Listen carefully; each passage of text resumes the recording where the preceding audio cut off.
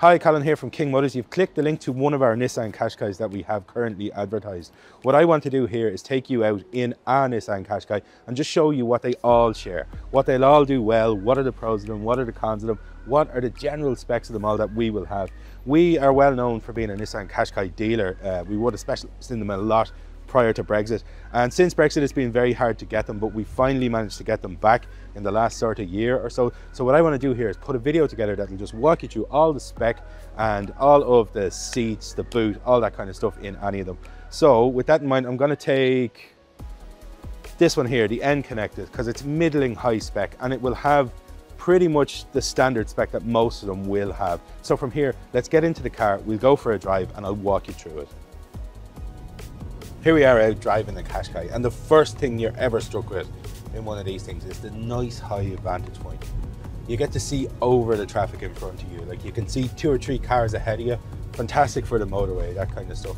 I find it takes all that anxiety out of like poor weather conditions on motorways when you can see ahead of you, and a van and that kind of stuff won't block your view, so like pretty good in that sense. The second thing that's always kind of surprising with Qashqais is how they drive.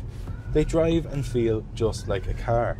Now, in the main, when you make something tall and you put big wheels on it and that kind of stuff, it gets wallowy. And like if you've ever driven a true off-road 4x4 car, they're quite an experience, and you must change the way you drive, because SUV in those things stands for suddenly upside down vehicle.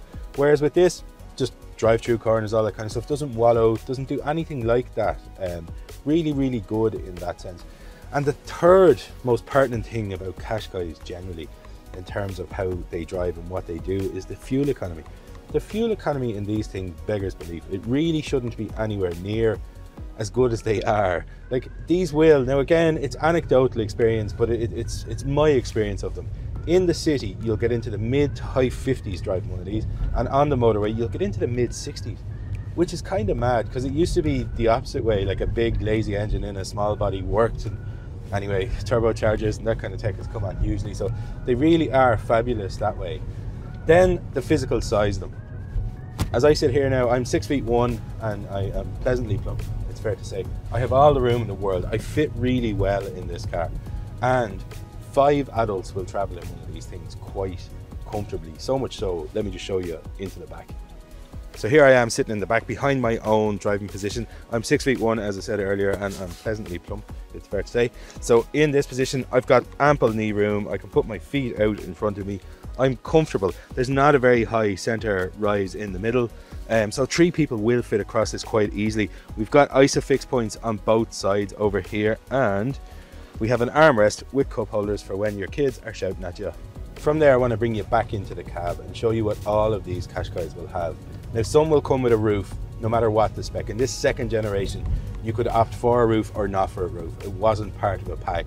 So you could have the very highest spec one without a roof, or you could have the very lowest spec one with a roof, as long as you opted for it.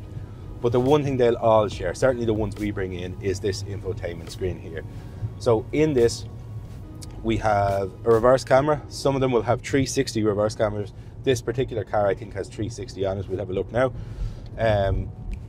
And some of them they'll all have sat-nav, they'll all have Bluetooth phone connectivity, but some of them in this newer facelift model, now only some of them, not all, will have Apple CarPlay and Android Auto, so that's a really nice touch too. The other thing about them then is the boot is very big, very usable. So from there, let's just move backwards into the boot. So the boot space on these, as I said earlier, it's pretty huge. 429 litres, so comparative to anything in the segment. Actually bigger than most things in the segment, but they have one very cool function. This floor is false. You can take it out completely. Grand, you get more room down at the bottom, and you get like your kit for changing tires and stuff. However, this is where it becomes beautiful. There's a slot here that we can slide 1/2 in, and we can separate all our gear here. You can have golf clubs, rugby kit, anything dirty and smelly and dogs, all that kind of stuff. But you can put your shopping on the other side. Or if you just have a small amount of stuff you don't want to roll around the boot while you're driving around all day, do this, locks it into one side. So very, very usable, a real utilitarian car. Other than that though, in terms of numbers on these particular cars, we know these very well. There was a point in time where we were selling more of these than local Nissan dealers pre-Brexit. Brexit put the fly in our ointment, so to speak, but I'll just show you a little carousel here of all the ones we've done.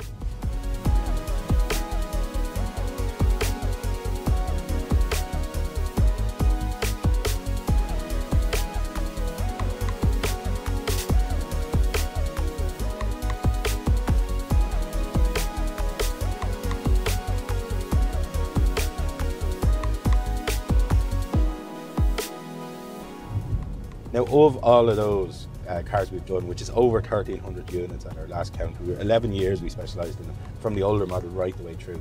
There was times on a Saturday where we sold 10 of these in one day.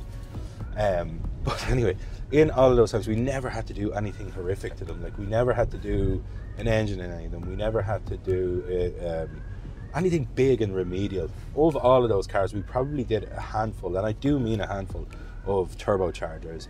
And we did, I think, if I remember correctly now, I think we did about 6 gearboxes, and it wasn't because they failed, it was because the first motion shaft got a bit noisy in them. That was it. So in terms of their reliability, they are fantastic. They would have small gremlins, and by small gremlins I mean glitchy stuff you don't have to spend money on. Sometimes it's just plug them in, scan them in. Sometimes they just cycle off, and it would all be down to the automated driving and the parking sensors and that kind of stuff. And 99.999% of the time when someone calls me with that complaint, I say go out, give them a wipe, and I never hear from them again. It's just grit and silt and stuff. So it's all small little stuff they do wrong, nothing big, nothing horrific. Certainly from our side of the desk we found them to be fantastic. But that's it. I'll move on to us briefly just to let you know about us and hopefully the one you're watching. We were one of the first ever second-hand dealers to be SIMI approved, and now we're AA approved. We have been AA approved for about 2.5 years. The AA approval allows us to offer up to 24 months warranty on these cars. That warranty, to execute that warranty, we have to do a 101-point pre-sale check on the car. So pretty much everything is looked at on the car before it goes out.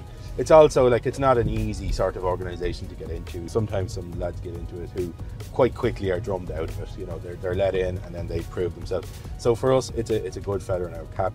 The other thing about us is we have 4.9 out of a potential 5 stars on Google, making us, I think, if not the, certainly one of the highest Google rated second-hand dealers in Ireland. So have a read of those things, see how everybody else got on with us. But back to the car you're looking at, just click the link below and it will show you all the specific details of the car you're looking at, ads, how to finance with us, trade-ins, all that kind of stuff. Just walk you through all that kind of stuff, make it easy for you. But that's it again. Thanks for watching our video, and hopefully we will see you soon.